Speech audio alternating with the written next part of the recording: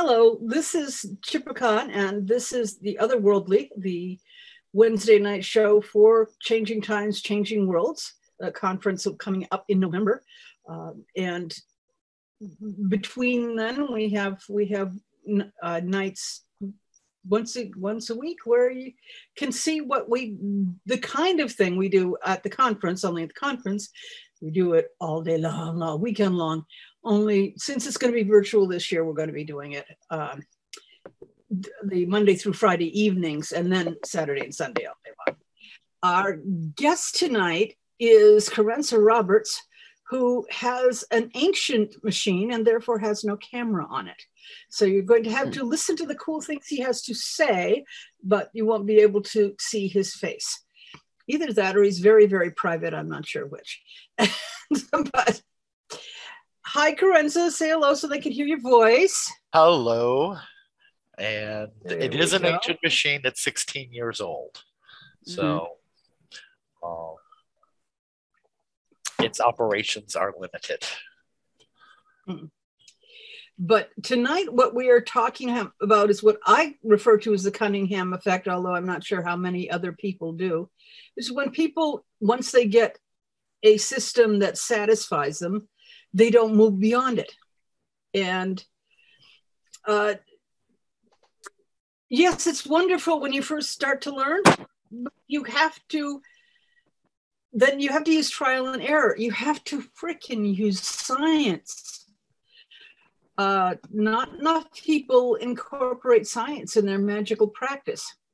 And I know that Star Wolf does. I know Carenza does. I know a lot of people who do, and I think it works better. So toward the end, we can ask the rest of people what may be bugging you about other people and how they practice. But Carenza, you're the guest star tonight. So how about you take it from here?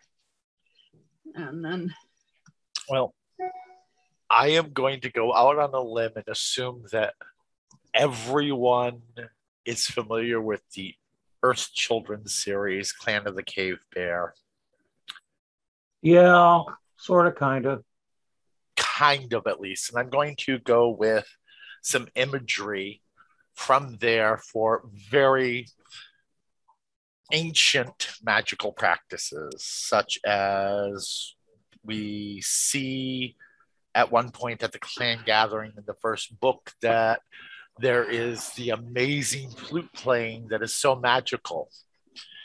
And one of the reasons it is so magical is no one knows how the sound is made. They don't understand how the bull roarer makes a sound.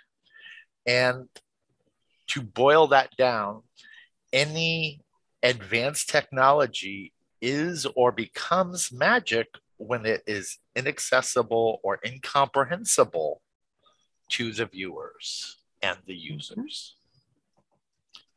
And when we go back to the ancient times, none of these things were natural. They were all supernatural in that they did not occur normally in the environment. Ceramics, they never walked along and found a little statuette just naturally occurring. It was a magical process, and we first see it in the archaeological record as votive offerings, little statues that we interpret as being religious or ritual uses. Copper, when copper is first shows up in the archaeological record, we see it as ceremonial objects, frequently acts as anyone who has ever worked with even work hardened copper, it's entirely too soft to be an axe. So why do we see so many obvious copper axes other than magical use? It's a magical process. And having witnessed copper oozing out of copper ore in a fire, it is an incredible It's just there. And another object that we find very, very common these days that was extremely magical for our ancestors when it was discovered is glass. We don't give it a second thought now, but when we first look at glass in the archaeological record, we are seeing little statuettes, jewelry items, talismans. We don't see bowls. Same with ceramics. Bowls and pots don't show up until much later in the archaeological record.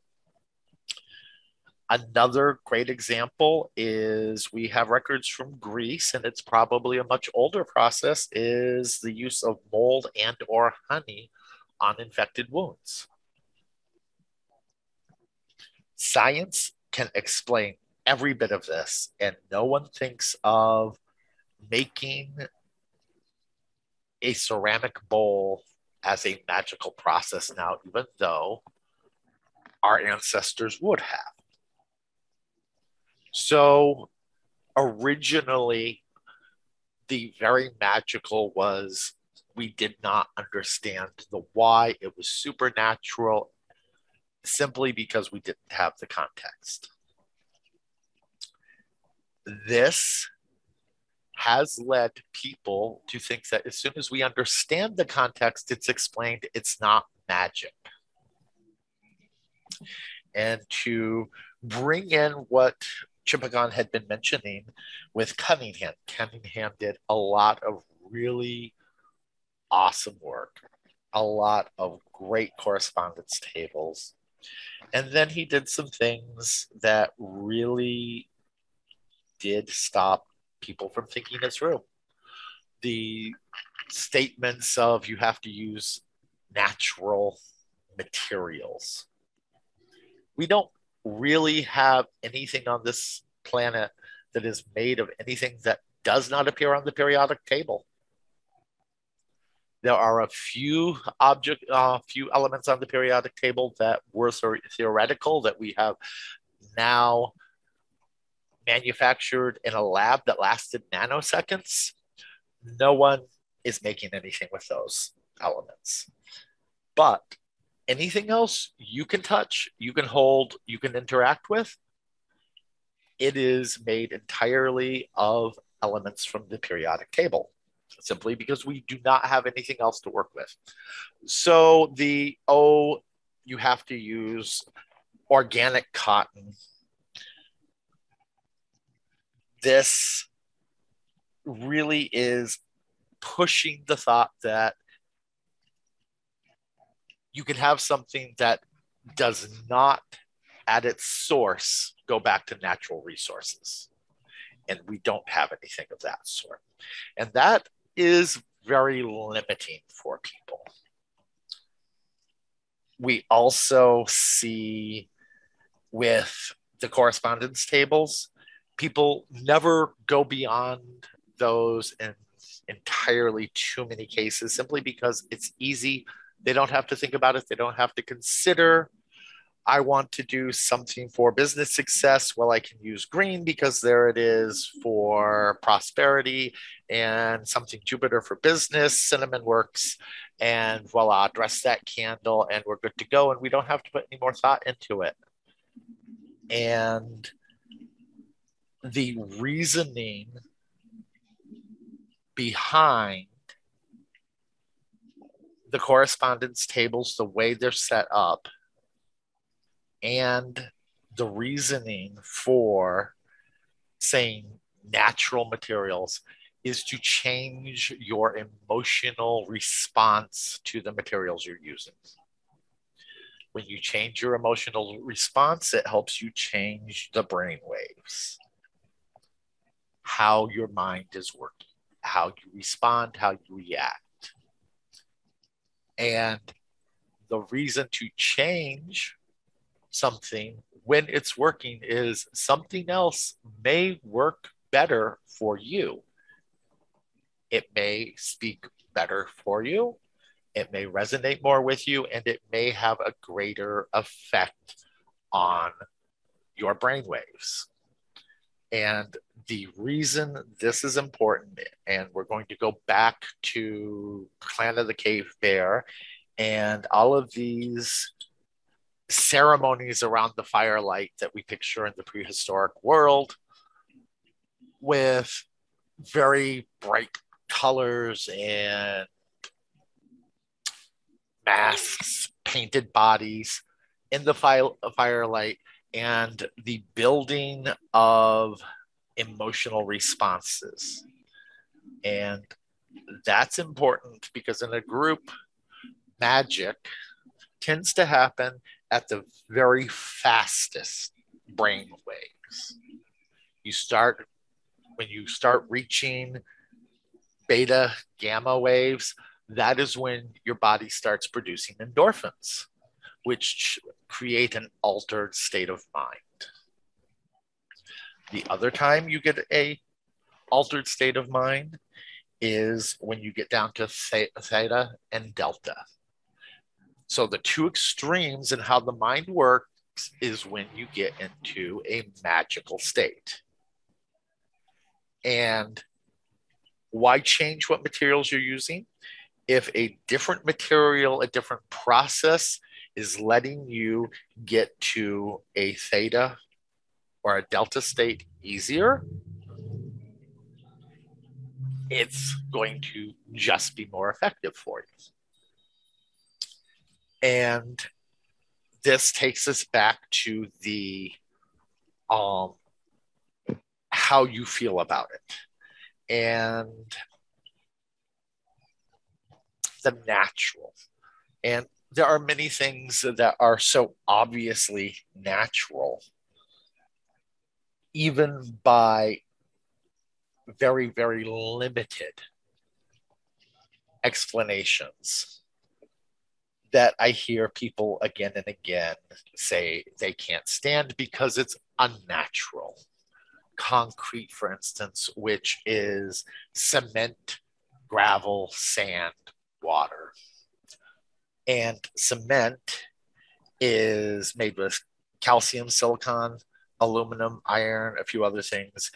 It's sourced from things like limestone, shells, chalk, shale, clay, slate, sand, iron ore. It is not inherently unworldly, artificial.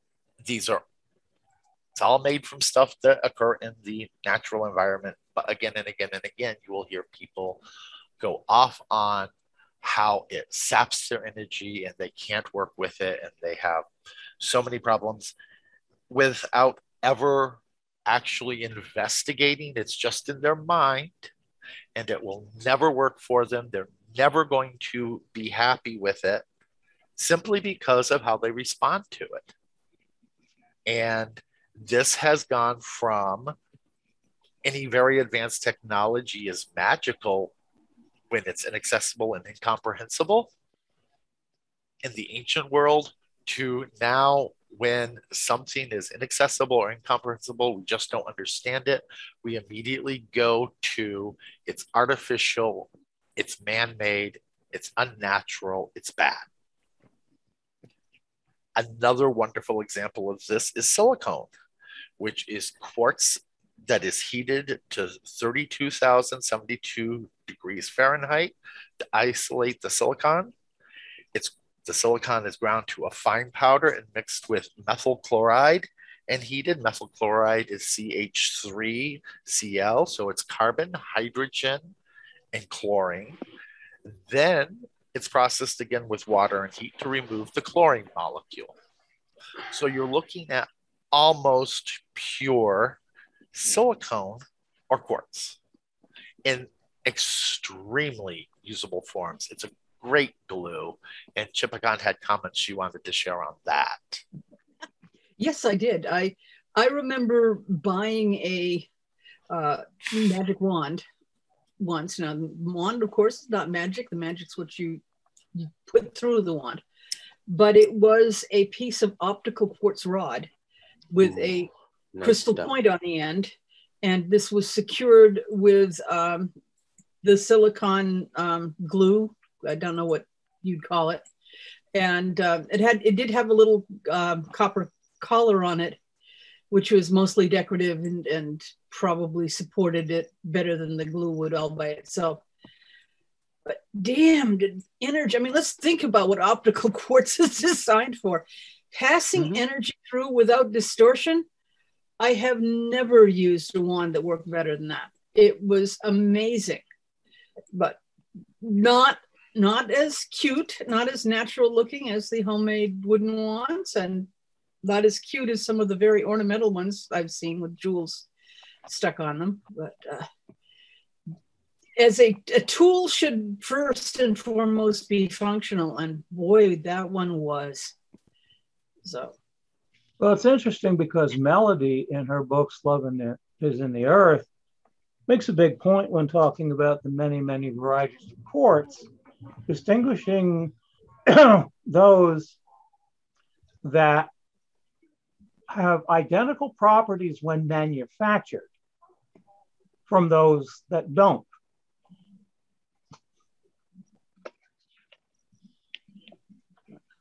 And I thought it was interesting that there are things. Well, you talk about cement, man-made metamorphic rock. You heat it in a kiln to drive off all the bound water, and then you mix it with water, you get the rock back. So I'd see it more as sedimentary, actually, but that's... Well, it's an aggregate. Yeah. It still ends up the same way. And I think the point that the line between natural and unnatural is kind of arbitrary in a lot of ways. Yes, I suppose you then have to define what is magic. Going back to natural versus unnatural, looking at it and thinking about it, and I have put enormous amounts of thought into this. It seems that usually people, when they're referring to unnatural, they're referring to more processed, more synthesized, and natural being less or occurring without synthesization. And I have a great example for this, and that's going to be raspberry flavoring. Natural raspberry flavoring is made out of castoreum, which is the secretion from the anal gland of a beaver. And artificial raspberry flavor is made out of raspberry ketone, which is a chemical isolated from raspberries that now can be synthesized and the molecules made without having to isolate it first inside a raspberry. Out of the kill a two, beaver in the process. Out of the two, I certainly would rather put raspberry ketone into my mouth if I know about it. So whether it's how processed it is, and I recently, and I'm going to be doing a review on it, came across the wonderful book, Mystical Stitches, on using magic, and she insists you have to use organic cotton because it's natural. And unless you're processing it yourself, you're not getting away from technology and processing, no matter how organic it says it is, no matter how cotton it is, and how you respond to it is going to be much more important than whether or not it has the term organic thrown on it. Yeah. And rayon is a wonderful fiber that I consider natural. It's made out of wood cellulose.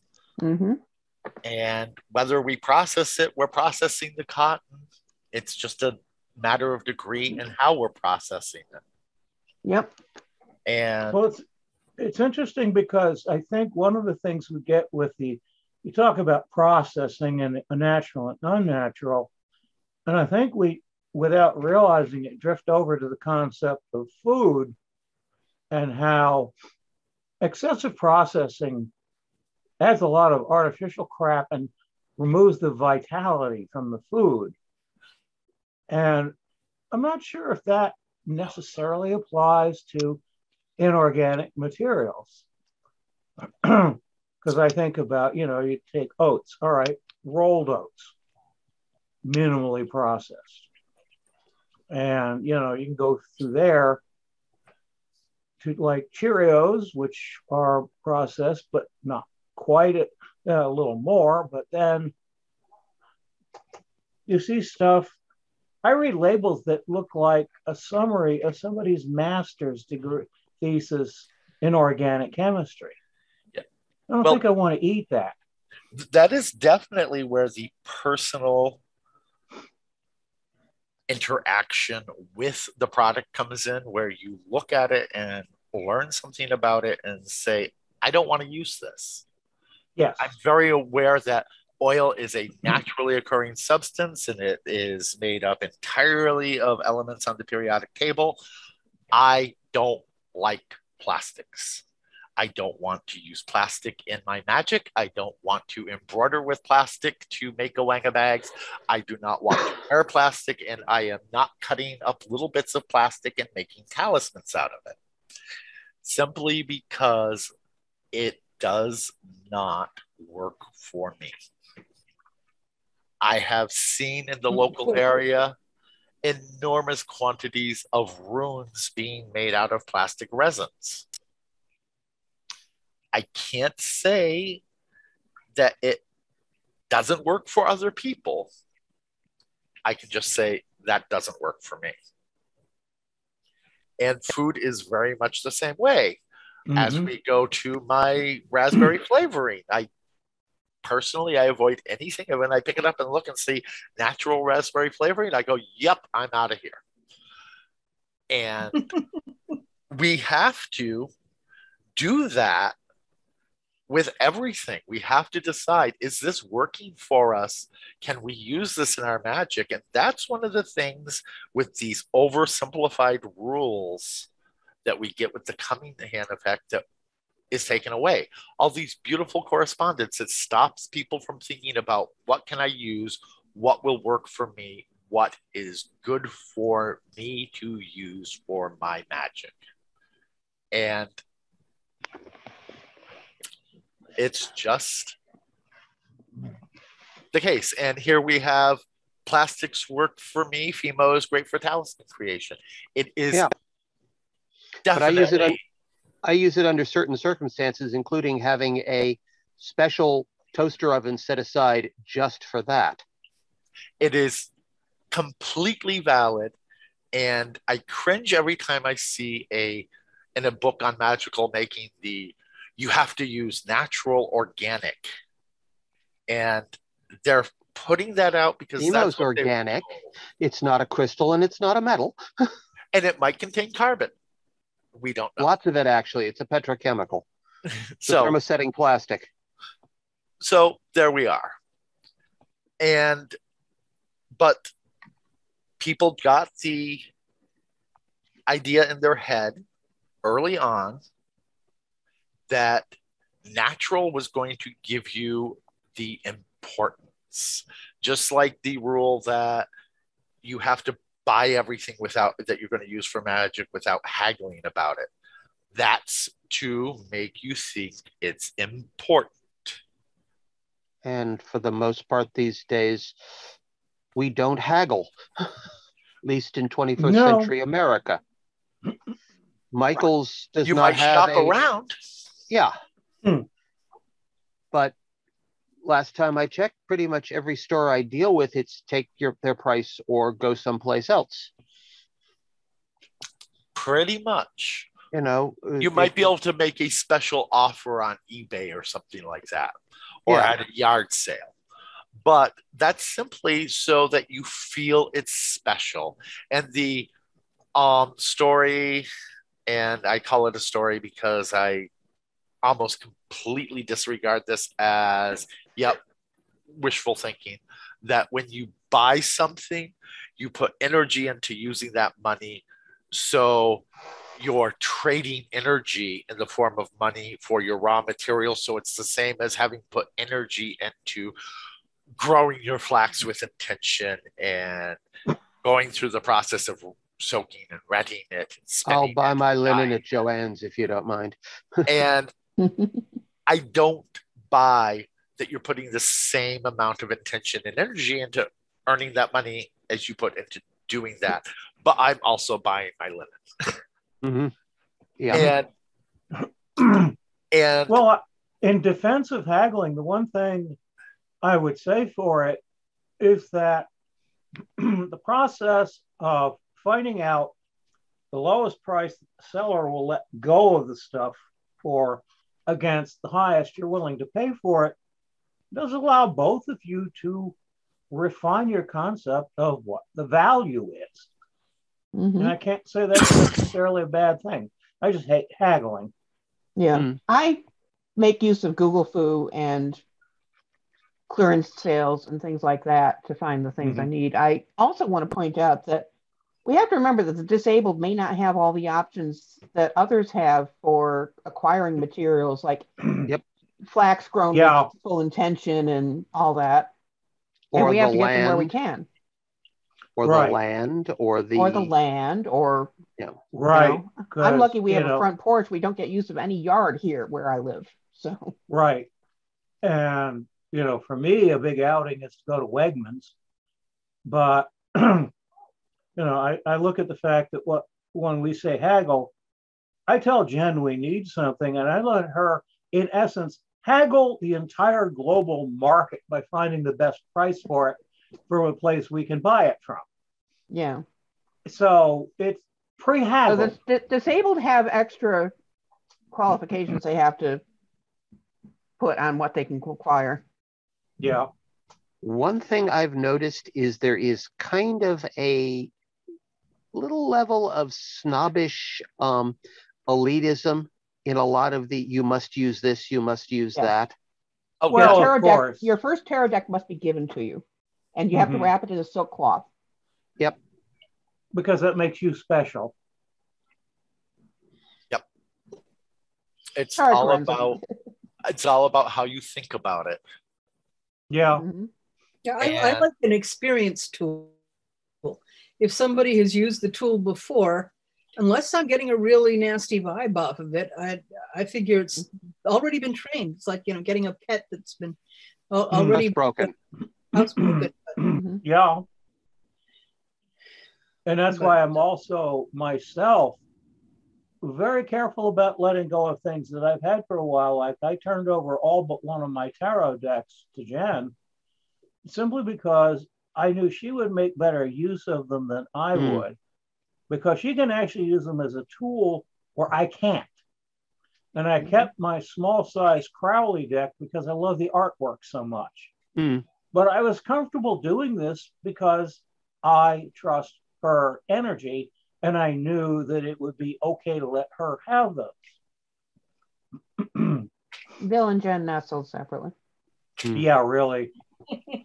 Or as we One- said in the SCA, Guillaume Oh. et Geneviève non venditit solus. All right. Well, this is Corinza's hour, so So Yeah. touching back on when we buy something, anytime we buy something, we're divorcing ourselves more from the process of its creation, whether it be food, magical tools or materials, no matter what it is. And in the past, in the period that many of us really seem to almost idolize, people were very much in touch with what they needed to do to get what they needed to live, whether it be clothing, food. If they wanted to embroider something, they were probably going to be dyeing that wool themselves. And we're divorced from that. And it takes a bit more to make it ours, to make it special, to make it really resonate with us and allow us to alter our brain waves when we're utilizing it.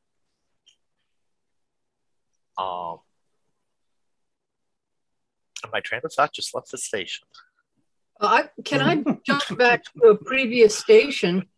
I remember you were talking about putting honey on infected wounds. And I had one of the, I haven't had a lot in my own mind of woo psychic magical experiences, but I actually did hear a voice once while I was babysitting. I was nannying, and my baby that I was taking care of had diaper rash so bad it was just bleeding. I mean, his butt had lots of little sores and they were bleeding all over. Yeah. And we tried everything. We tried the Desitin, we tried the E, we tried everything. But then I was in the room alone with the babies and I heard a voice say, honey, put honey on it. And I looked around and there wasn't anyone in the room with us. And that was a little weird because I don't hear voices. As Dorothy Morrison says, I make fun of people who hear voices. But I didn't really feel that it was, I couldn't think of anything that would go wrong. So I went in the kitchen and got some honey, and I carefully, being who I am, first put a little bit on, and the kid did not cry and scream and said it stung. It's really hard when you're dealing with a 9-month-old and they can't talk to you. So I carefully covered his one butt cheek, put his diaper on, laid him down for bed, and in the morning got up. And in the morning, they had the same bloody diaper I'd had for several days on one side. And the other side was pure, creamy baby skin with just one little pink spot on it. And so we put honey on the other one and it got better. Later, I told my mother and she said, oh yeah, my friends who are in nursing sneak honey into the hospital to put on bed sores because nothing else will heal bed sores like honey. But apparently now they allow, hospitals will acknowledge that honey is good for bed sores, and so, but they have to use sterilized honey, which I don't know.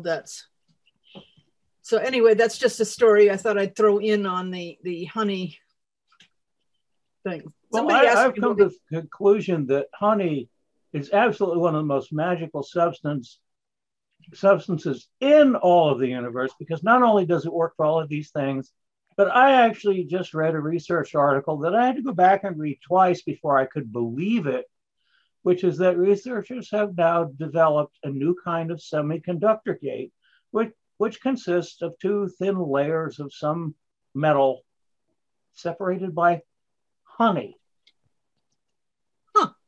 And they're talking now about building computer chips out of this stuff because the honey gives the whole thing some very desirable properties. Oh, wait a second. Are you, I see there's a hand. Robin? Oh, Robin has it. Yeah. Yeah, can I add my honey story to yours? Oh, there we go. About the diaper rash. I don't know if you guys know, but I got diabetes and I have the leg sores and the leg blisters to go with it. I tried Golden Seal. I tried a lot of stuff. The Golden Seal patient was fun, but it was gooey green, which did not suit my neighbors that fine. They were worried about me, my mental state. And then I came across Manuka honey. The grade that you're supposed to use, supposedly, that they try to promote, is the medical grade of a 15 point to 20 point. I forget what the name of it is. But when I was talking to my wound care doctor and I told her I was using Manuka, she says any kind of honey works at all. When you put it on, the reason the baby didn't cry, it dulls and it soothes and it cools the irritation. You would not believe how much it tones down and cools and soothes the irritation. Because my leg sores were painful, and it works better than anything you could imagine. That's my little bit. Would also seal the nerve endings away from the air. I was just going to say that it keeps the air from irritating it. Yeah. A barrier cream, basically. And it has a natural antimicrobial. Honey is wonderful stuff. And when the train of thought left the station, I do remember the story I was going to tell, which was about my favorite tarot deck, which is a Celtic deck that I was walking along the roadside listening to music at about 2 in the morning when I was maybe 17, 18. And I saw a tarot card. And I picked it up, and a little further, I picked up another one. And through that walk along the roadside, I found all but one tarot card for this deck. Wow. And it felt just marvelous. I could not wait to start reading with this deck. And obviously, someone was not happy with this deck because out the window it went. But for me, it was wonderful. It was like a gift from the universe. And it was just resonating with me so well because that made it special. It was the Two of Cups that was missing. And I still use that deck even with the missing card. And it is just marvelous. Now, through all of this, we have spoken a great deal about how science explains away the magic. But we haven't really touched on how science kind of confirms the magic. So I want to spend a couple of moments on something called thermoluminescence, which is used to date ceramics, pretty much anything crystalline. And it, the way it dates ceramics is the silicone, the sand, the crystalline structure in the ceramic. When it is fired, all of the energy is released in one big burst. Then it starts regaining energy in the form of electrons. We all know that what electricity is it's moving electrons. And in thermoluminescence, when the energy is released, it's released as a burst of light, and we can measure that to get a date, how long it has been out. And one of the ways that things like quartz gets charged with this energy that we can measure is just from being in sunlight. You're going to get a more accurate date for something that has been exposed to sunlight than you will from something that has been buried in the ground. Now, as magical practitioners, we have long said that things have energy. This is simply proof that they do, in fact, simply collect this energy. And they hold it. They are, in fact, charged. And you can charge them with intent, and you can release that energy via heat. And be that a slow release from body warmth or a larger release from fire. Science has proven that it has energy. So they no longer argue that. So when a scientist isn't looking at you like you're nuts when you say that this quartz crystal has energy, they're thinking something different, but they are thinking, yes, it has energy. And we so frequently look only at the things where science has gone and created a new cancer medication from juniper berries, where they have appropriated magic or explained it away. But there are times when they confirm things like energy with science. Anyone care to comment? Well, I think it really does speak to the issue that Yes, You know, pressure it's works too. sort of vaguely related to something I'm chewing on in the background, which is science versus religion and science versus magic. And it's the same thing. They really are talking about the same things. They are. And these are just different ways of describing our universal reality. And to realize that everything has energy. It took energy to create the universe. That energy persists. It exists in everything. And if you're sensitive and tuned to the right channel, which is what it really boils down to, you can tune in.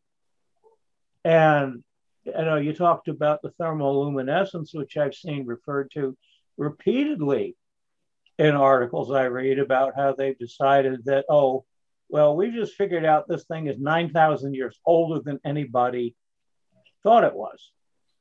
And there are other methods for crystal-based age dating. And again, it's all addressing the same reality with different tools. So that's my particular response to what you just said. Unfortunately, the error in how most explain thermoluminescence is it won't give you an age. It will give you the length of time since the last time it was heated and the energy was released. So yeah, it's not an absolute baseline date. Correct. But the point that the energy is there to be released is very welcome in my worldview. By the way, I highly recommend Starwalt's commentary about his corollary to Clark's law, which is any sufficiently advanced magic is indistinguishable from high technology. And I think putting the obverse reverse face on that is a good thing. The last 25 years, they have shown that our whole body is filled with what they claim call as a liquid crystal.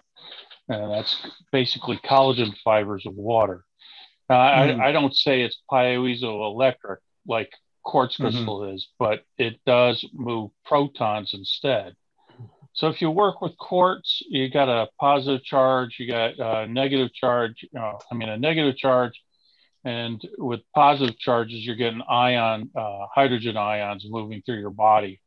The body's got fascia everywhere. So, and it can be stimulated by any method of magic, chanting, dance, postures, breathing, you name it. And the fact that it moves mass and charge, I don't think scientists have gone to the point where they say, well, that's starting to step into the electroweak forces. And of course, Penrose is a physicist working with a neurophysiologist, have shown that the pyramidal cells in our brains use microtubules, and they work at a quantum level of communication, and they are highly organized and oriented. The interesting thing is the cells and the way they step down actually do step down into the 10 megahertz thereabout, that your body is actually reflecting, that when you meditate, you get that set of brain waves, that meditation practitioners could take that wave and bring it up to 40 to 60 hertz. And they can actually direct it out their palms. They actually create infrasound so that you can actually vibrate a person's body by meditating, by having that energy go through the palm of your hand. So, and if you're vibrating at that low frequency and you got quartz in your hand, obviously you're creating a piezoelectric effect as well. So you can do it by pressure, you can do it by a charge. And the microtubules operate at a kilohertz or better. They're all through the body. So they can probably communicate just about anywhere there's a nerve cell. So even the Schwann cells that wrap the myelin sheaths around your nerves, and those things have a wrapping. Every other cell is clockwise, counterclockwise, clockwise, counterclockwise, and that's the way to help step up and ensure that there's a higher current rate to go through it. But if they're at a specific size, you can determine a frequency. So there's a lot of good information out there. The fact that we have biohematite in our heads like pigeons do, but it's all through most of our brain, but mostly through our brain stem and small parts of our cortex. So, and they will vibrate between 40 and 60 hertz.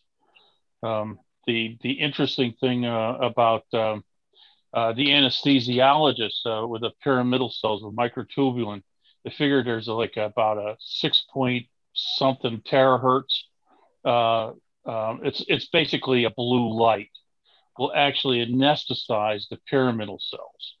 And that's where people's consciousness stopped. Well, guess what? What paint blue looks like.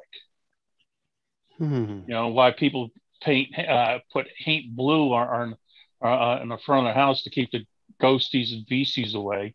It's pretty much around the same frequency. So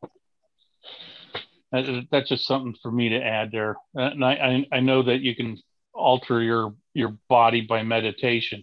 They found that the vagus nerve, you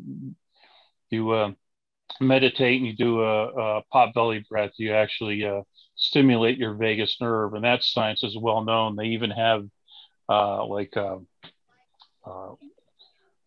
they got for the heart pacemakers. They'll have a vagal pacemaker to help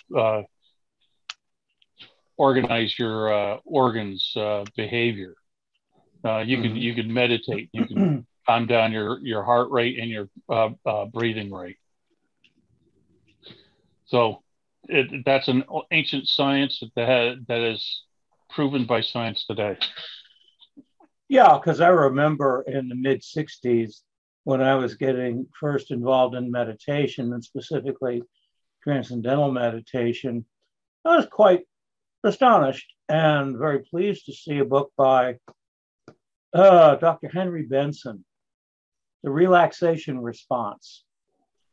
And this was produced in cooperation with Maharishi Mahesh Yogi, who did say that, yep, the research proves that's the fundamental basis of all meditation. And I thought it was pretty cool that even that far back, they had nailed the two together.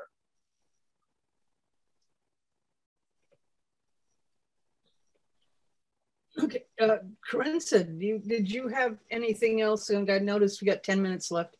Well, I was thinking that your story about the aluminum foil and plastic wrap was very interesting. And it's Right. another example of plastic being used magically.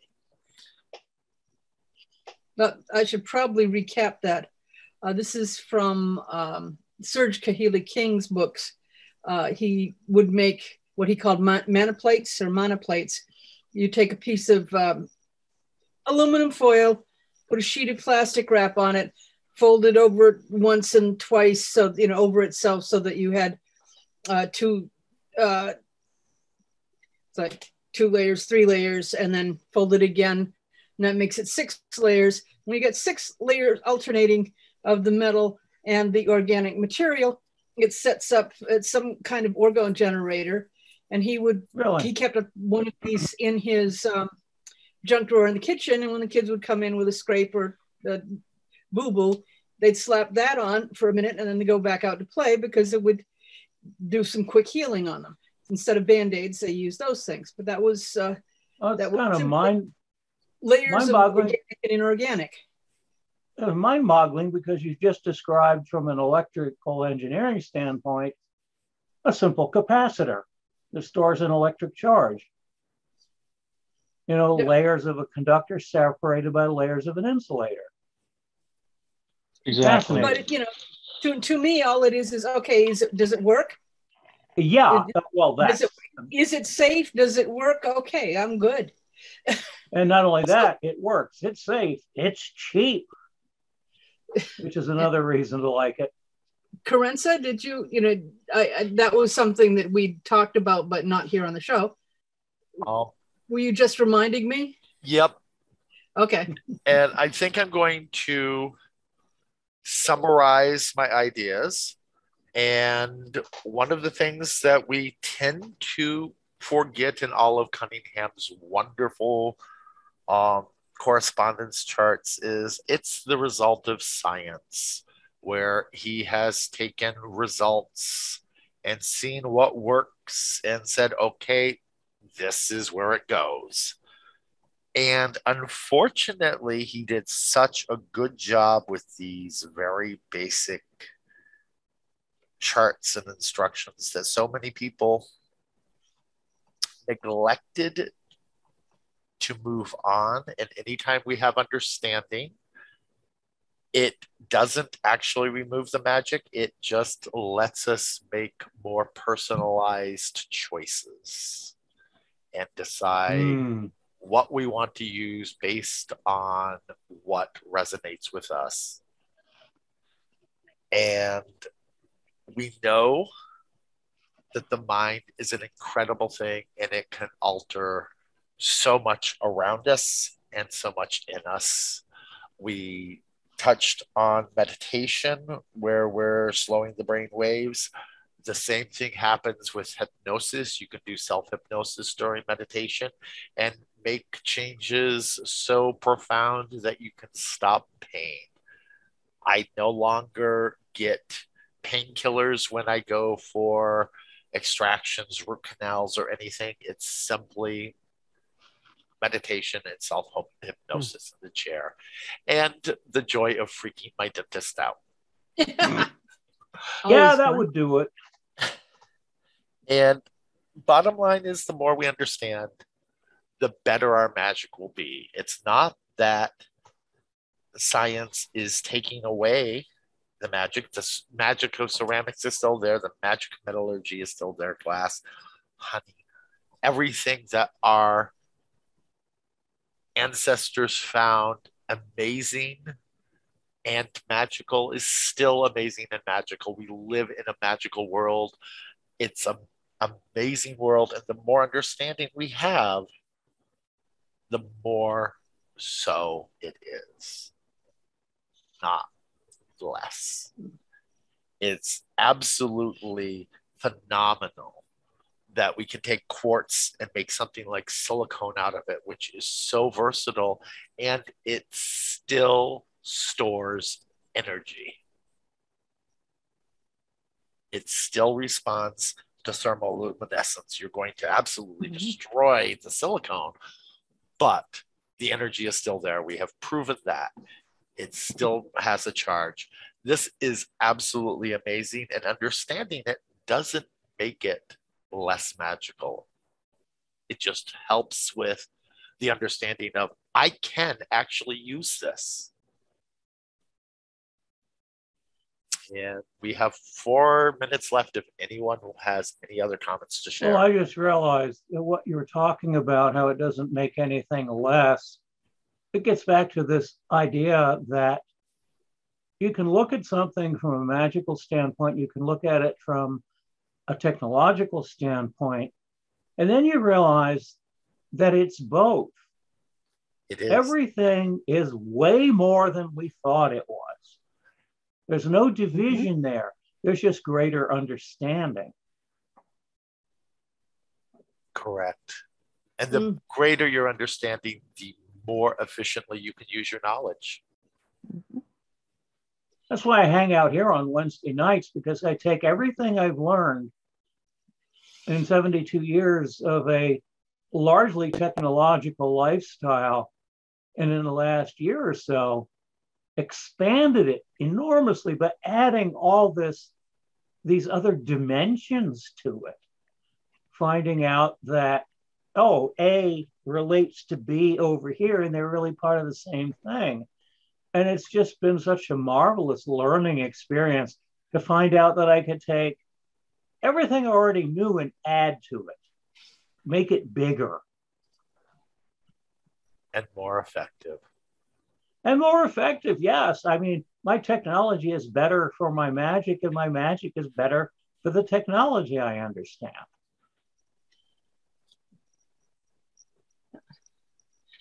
I should think that we would understand science better, the better we understand magic. But on the other hand, if we accept the technology in the way that I will use a computer without understanding how they work, or drive a car without understanding the internal combustion engine, isn't this setting ourselves up for magical thinking that if you don't care how it happens, you just know if I push this button, it works?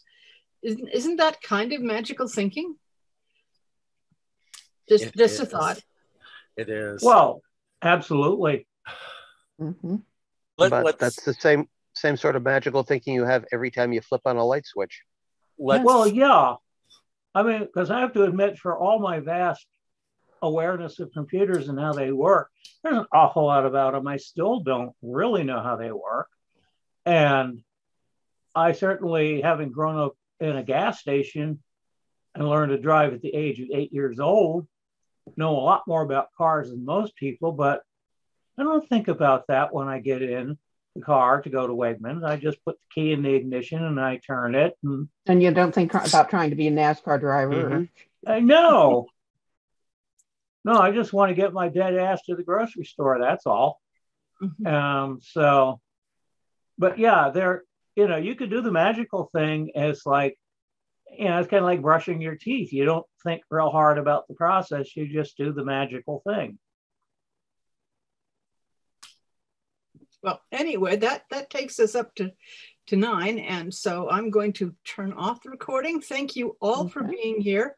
I am going to remind you that Changing Times, Changing Worlds is going to be held on November 7th through the 13th, Monday through Friday in the evenings and all day Saturday and Sunday. Please join us, find us on Facebook. We are now soliciting not only registrations, but suggestions for panels and workshops. And we are hoping to be able to, as soon as we can, as soon as we've got some people who have offered us some cool workshops, we're going to start telling you who's coming, which is always an exciting time in planning the conference. So thank you for coming, and tell your friends about this. Tell them if they're not free on Wednesday nights, remind them that we're on YouTube. So, and stop.